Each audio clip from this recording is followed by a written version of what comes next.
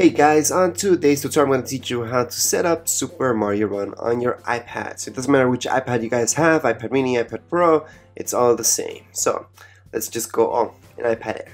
Anyways, just tap on your Super Mario Run, and once it opens up, you just have to tap to begin, and then from there it's going to ask you what country, region you're from, so you guys can scroll down and see where you guys are at. You guys can be from anywhere, don't worry about it, it's no big deal, just press OK. Then you guys can just do your account right now, or you guys can just do it later. I'm gonna do that later because I don't really care at this point. I just want to play this game. Just click on agree, enter a nickname.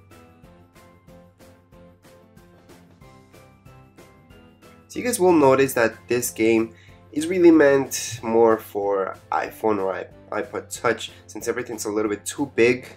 If you guys are playing this on an iPad Pro, you guys will see that this is huge. So it hasn't really been optimized for an iPad Pro. They could have made all this a little bit smaller, but all they did was kind of scale it to the size, and that's about it.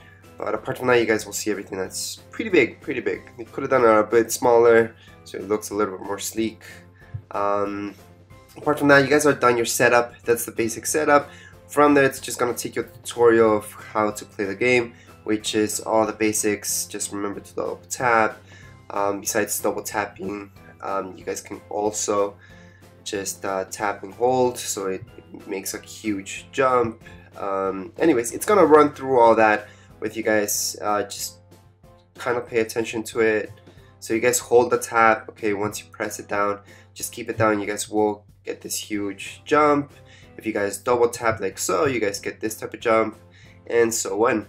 Anyways, that's it for this tutorial. If you guys have any questions, comments, you can write them down here below in the comments area, and don't forget to subscribe and rate. Thank you.